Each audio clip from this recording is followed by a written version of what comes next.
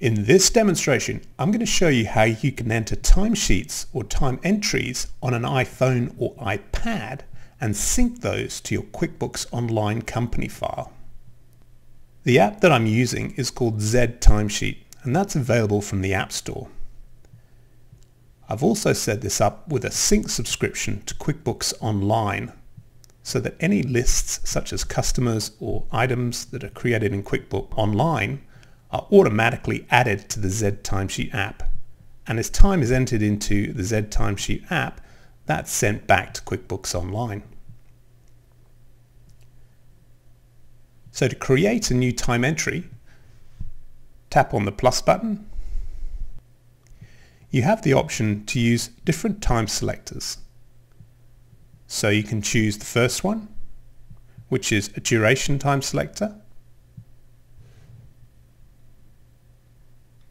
Select the number of hours and minutes that you worked, if you took a break, and it will show you the total time elapsed. The second type of selector is the timer. Now this is a timer that you can start and run on your phone and pause when you cease working on a task and resume. Once you're completed, you can save and the total worked time will be calculated. The third way is to pull events from the iPhone calendar.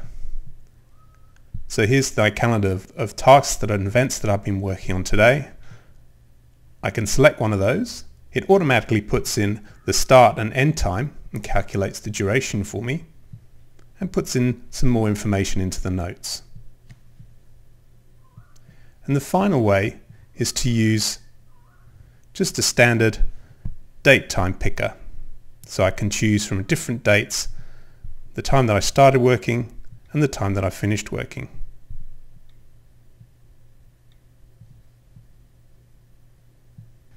So once you've chosen your selector, you can then go through and start to categorize that time.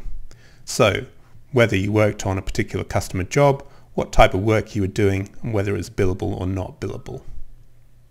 So for that, I've got a customer job list. This has automatically come from QuickBooks Online. You can use the voice recorder, handy builders.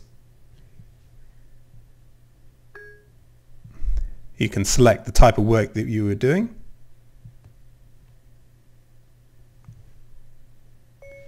Painting and decorating.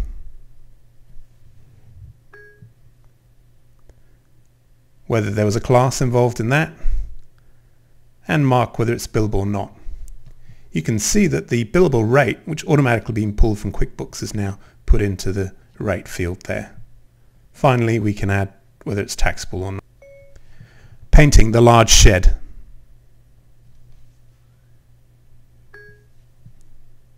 There, we've just recorded some time and allocated that to a customer job.